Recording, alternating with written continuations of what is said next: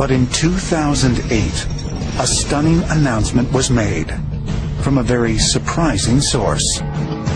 Proof to some that miracles, like aliens, do indeed exist. The Vatican, Rome. This walled enclave has been the center of power for the Catholic Church since the 5th century. It's not only the Pope's residence, but a place of homage for 1 billion Catholics, and represents nearly 2,000 years of Christian teaching and tradition. But in 2008, the Vatican made an announcement that some say might threaten its own existence.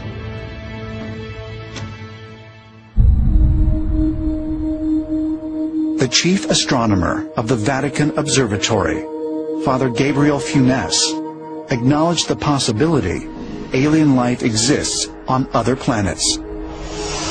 They basically said that belief in planetary life outside of Earth does not negate one's belief in God. Now, 500 years ago, if the Vatican would have said that, they would have burned everybody on the stake. The present Pope Benedict, of course, has a very scientific bent, and he respects intellectual life in a way that is quite extraordinary. So he seemed quite open to entertain the idea, what if there is life on other planets? It's certainly an interesting question for a Christian to approach it scientifically and challenges your belief of how much of this you attribute to God.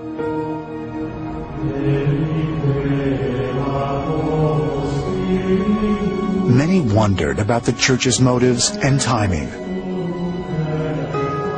Why, after centuries of belief in man as God's supreme creation and the only intelligent life in the universe, did the Vatican make an announcement that could turn Christianity on its head?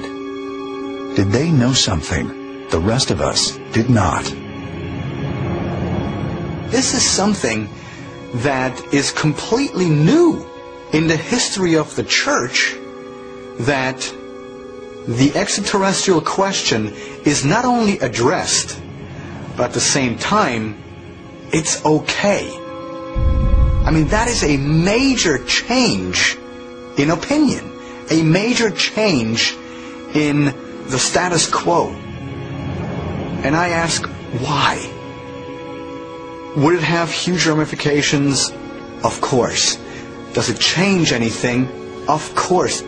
But at the same time, would that change religion or belief in God? Not really.